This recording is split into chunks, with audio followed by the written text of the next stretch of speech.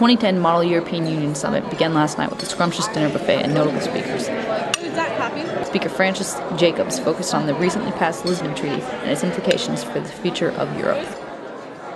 You're here at an extremely interesting time because it's actually really the first week of a modified institutional system within the European Union. Jacobs further explained the consensus orientation of the EU and how the Lisbon Treaty will affect this. Developed in a very ad hoc way as a result of successive compromises, although the draft constitution and now the ratified Lisbon Treaty do try and tidy this up, but they've only succeeded to some extent. From Limerick, I'm Ellie Bastian.